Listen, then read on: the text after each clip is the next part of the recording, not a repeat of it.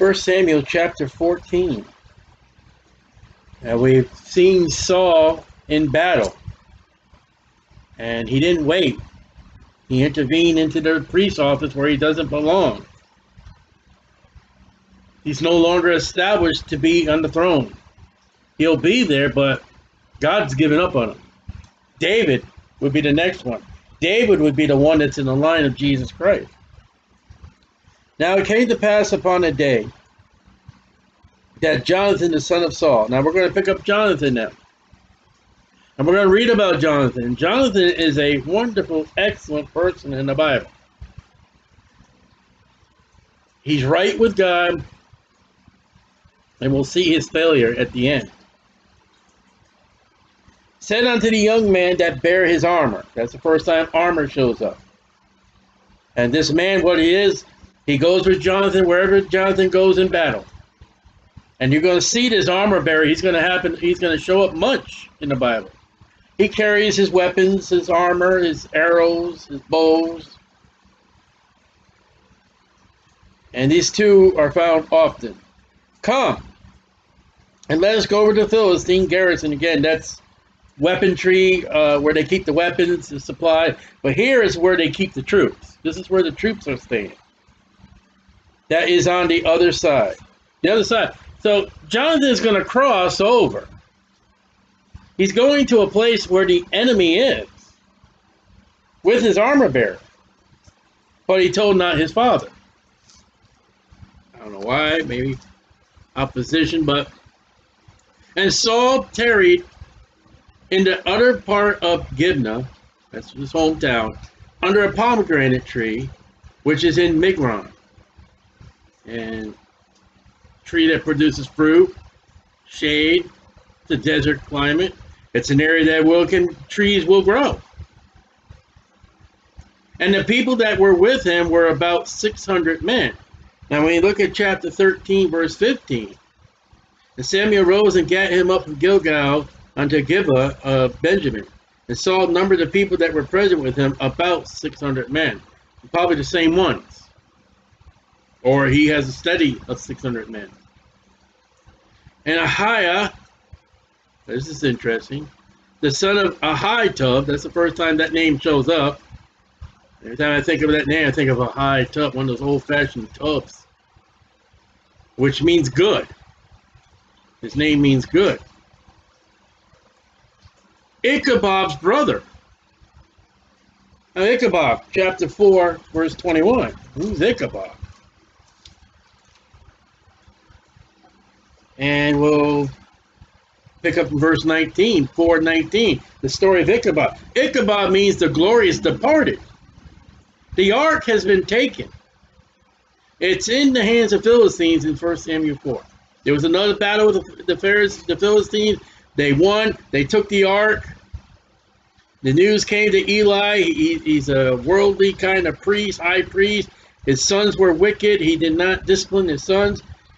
He hears the news. He falls over backwards in his seat and dies.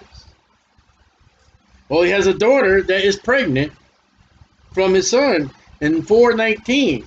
And his daughter-in-law, Phinehas, his wife, was with child, near to be delivered. And when she heard the tidings that the ark of God was taken, and that her father-in-law and her husband were dead, almost like the story of Ruth, but this is a bad Ruth, she bowed herself and travailed, for her pains came upon her. It brought and induced labor, such harshness. And about the time of her death, the woman that stood by her said unto her, Fear not, for thou hast borne a son. But she answered not, neither did she regard it. And she named the child Ichabod, saying, The glorious departed from Israel, because the ark of God was taken, and because of her father-in-law and her husband. Now notice how she puts her father-in-law before the husband. And she said, The glory is departed from Israel, and that's Ichabod. Now here's Ichabod grown up. And Eli's sons, the prophecy is not completely fulfilled unto Samuel removes the priest from the office. But tonight, here he is. Ahia, the son of Ahitub, Ichabod's brother. So that woman had more than one son besides Ichabod. The son of Phinehas, the son of Eli. So there's at least two sons of Phinehas, the son of Eli. That's the priest of Aaron. Eli's the high priest. The Lord's priest in Shiloh. Wearing the ephod. Wearing's the first time that shows up. And has to do with the ephod. So the sons of Eli are still in that office, and Ahia has taken over for Eli, wearing the ephod. And the people knew not that Jonathan was gone. So here's Saul around this tree. He's got his 600 soldiers, and he's got the priests around him. And he's already intervened into the office. And between the passages by which Jonathan sought to go over on the Philistine garrison, there was a sharp rock on the one side and a sharp rock on the other side. You say, well, who cares about these rocks? Well, in the United States, we got Pilgrim Rock, Plymouth Rock, excuse me. We've got a rock that has a bunch of four faces from old men on it. Other kinds of rocks that are interesting in America. And here's a place in Israel, and they're two sharp rocks, and they are a landmark. I didn't think about even looking to see if there was a picture. That'd be interesting to see if you can find a picture on the internet. On the other side, and the name of the one was Bozez. Bozez. Not pronouncing it correctly, I apologize. And the name of the other is Shia. Now later on there's going to be in the temple Songville, there's going to be a column, a pillar called Boaz. This is Bozez. And as any place on a map, they're given names. They're a landmark. The forefront of the one was Situate. That's the first time that shows up. Location, this is the place, northward over against Michmash, and the other is southward over against Gibeah. Isn't it interesting? We are not told the details, really, of Jesus, the birth of the Messiah, the King of Kings, the Lord of Lords. There was no room at the inn for him, and they went to a manger, and he slept where the animals ate, and we don't know the date. Well, with scripture, we can probably figure out the date, but we don't really know much. We don't know who was there. We know Mary was there, but the Bible takes the time to explain the location of two rocks that Jonathan and his armor-bearer are going to use to go fight the enemy. And there's something to this. And there's probably a reference somehow to the second advent when God, Jesus Christ, will conquer all the enemies of Israel. And Jonathan said to his young man, he's young, that bear his armor, come and let us go over unto the garrison of these uncircumcised. Now, they're uncircumcised, yes. But you see, to the Jew, that is a taunt. That is a joke. That is insulting. We're circumcised. But them, they're not. Those Gentiles. Just ask Jonah and Peter about those Gentiles. It may be that the Lord will work for us. Now look at the faith he has. Notice that with Jonathan already. He's a soldier. He's a warrior, and he has faith in God. You're going to see this throughout the whole time.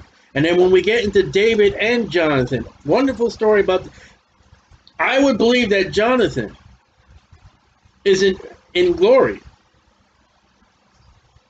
But then again, he makes a maneuver that you got to question. We'll get to that later. So, Those uncircumcised, it'd be like David fighting Goliath. That uncircumcised guy, I'm going to, kick your butt with God. May be that the Lord will work for us, faith. For there is no restraint, the only time that word shows up in the Bible, to the Lord to save by many or by few. If God's going to get the victory here, whatever his armor bearer's name is, we don't know his name. I'm going to tell you, armor bearer, one thing. Whether it be us two or the 600 men back with my dad, God's going to get the victory. And what Jonathan's saying now is going to be remarkable later on when we read the Bible, Lord willing, when we get to that. And these studies is one little boy, young man, is going to take 5 stones and he's going to destroy Israel. He's going to destroy Palestine. The Philistines. The entire nation is scared again against this one giant who's got 5 brothers all together.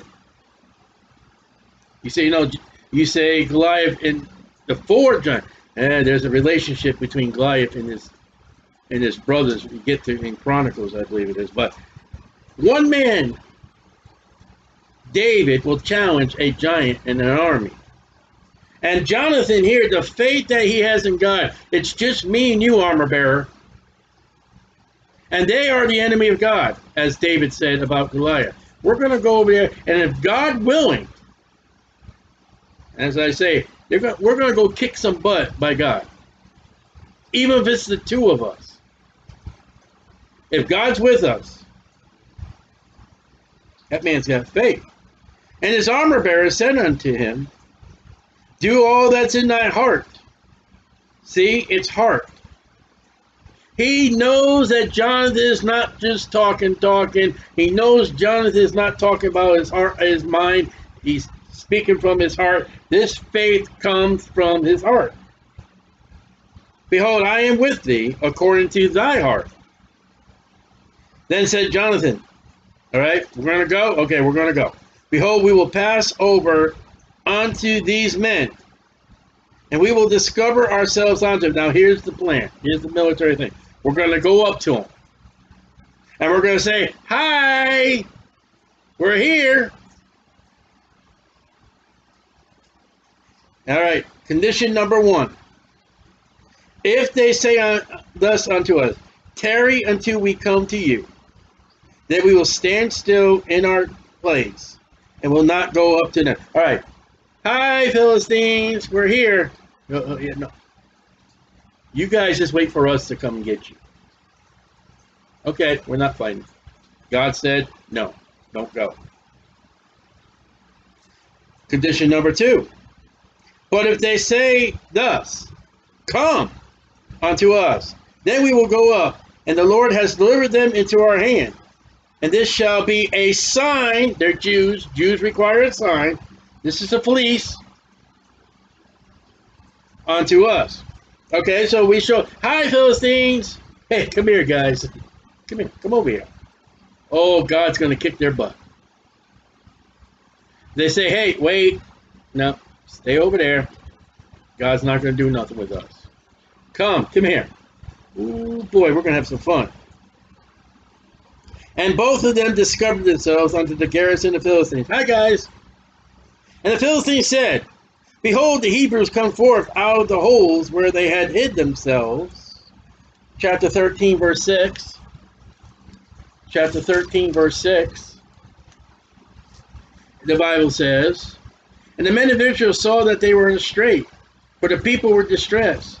Then the people did hid themselves in caves and thickets and the rocks and high places and the pits. And some of the Hebrews went over to Jordan in the land of Gad. So the Philistines know Israel's on the run. Those cowards. So when they say, look, here's these Hebrews. Here's these cowards.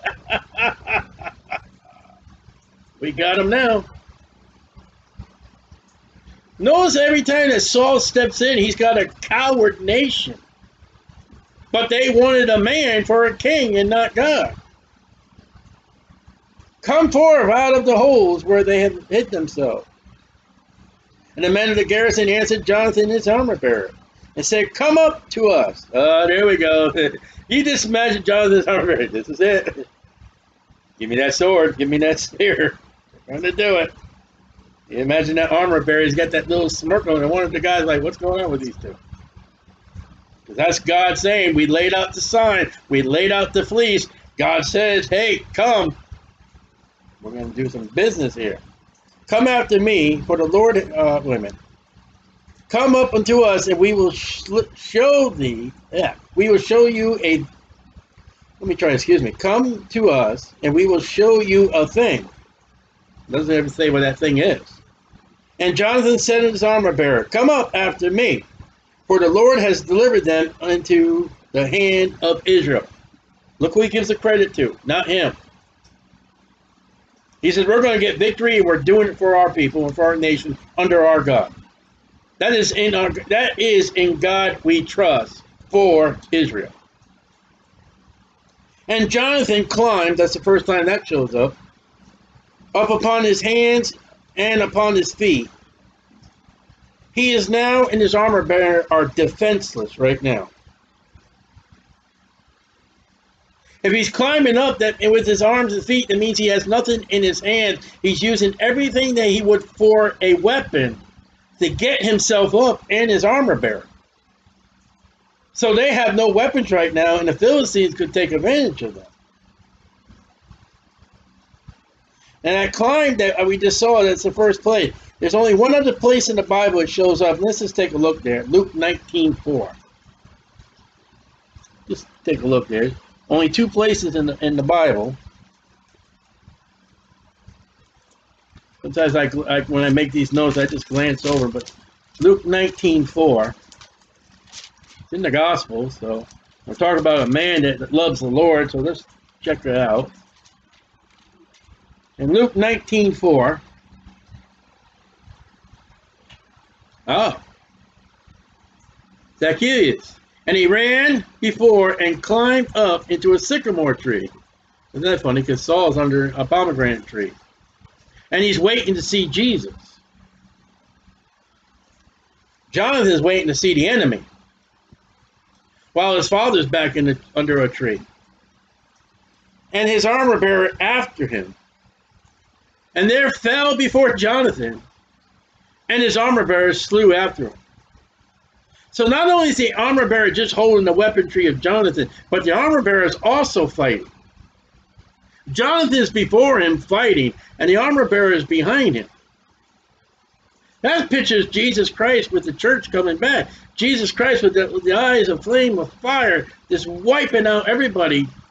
And Joel says, here comes the army behind him, not breaking rank. And that first slaughter, and it's kind of interesting because we look back here in, where I thought I had marked. In 13:3. Now that's at the first slaughter, but that's not the first battle. In 13:3, look at Jonathan here. And Jonathan smote the garrison of the Philistines that was in Gibeah. And the Philistines heard of it. And that's what started the big battle. Jonathan's over there killing Philistines. And the Philistines are like, we're going against you guys. Here Jonathan's doing it again. This guy doesn't take on one man. He takes on a whole troop. Him and his armor-bearer. This is the first slaughter, which Jonathan and his armor-bearer made. So these two together, they take on armories. That garrison would be like an armory in the states of America, where you have the National Guard, where they store their weapons and their equipment and their jeeps and whatever they use. That's what this garrison is. And Jonathan and his armor-bearer are walking into this place, is destroying. Made was about 20 men. Again, that 20 is an interesting number in the Bible. Within, as it were, an half acre, the first and last time that word shows up, acre, of land. That's a pretty good piece of land. which an yoke of oxen might plow. That's an interesting reference because we go back to 13:20. But all the Israelites went down to the Philistines to sharpen every man his share, and he got a whole bunch of farming equipment mentioned.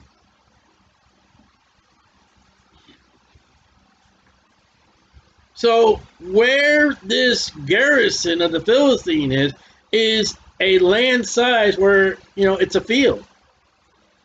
You've seen field where they plant crops. This is how big this place is.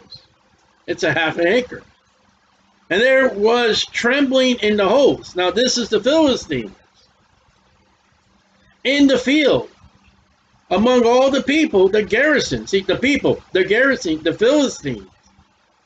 And the spoilers. Chapter 13, verse 17. 13:17. And the spoilers came out of the camp of the Philistines in 3 companies. They're looting Israel. Well, here they are again, and Jonathan is kicking their butt. They also trembled, and the earth quaked. God sent an earthquake. With Jonathan and his armor-bearer fighting the earthquake. And this is not it. So it was very great trembling. Now, is that the earth or is that the people? The last reference was the earthquake, so it would be probably the earthquake. The people are trembling, and the earth is trembling. Because of Jonathan and his armor-bearer. And the watchman, that's the first time that shows up, of Saul, and Gibnah of Benjamin, looked. He looks out, what's going on? And behold, the multitude melted away. There were a whole bunch of Philistines standing over there. Now they're running away. They are dropping to the ground dead. And they went on beating, that's the first time that word shows up, down one another. What's going on here? A Philistine is killing a Philistine. They are killing them own selves. Judges 7:22. And this is a tactic that God uses. Judges 7:22.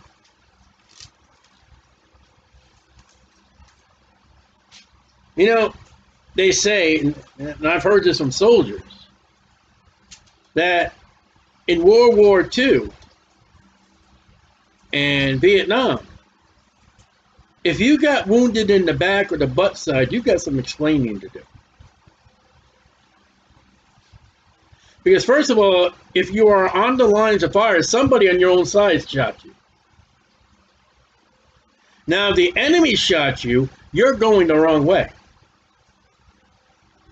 And Judges 7:22.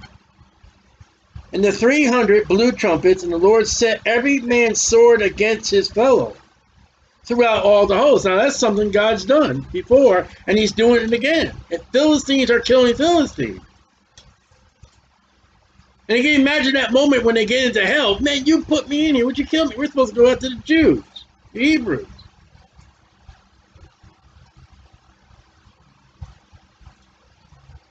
So what's going on is a mass confusion. We don't even know who we are. Then says Saul unto the people that were with him, number now, and see who is gone from us. And when they had numbered, behold, Jonathan and his armor-bearer were not there. Now this is going to happen again with Jonathan between his father and him. They keep on casting these lots. Knows the faith,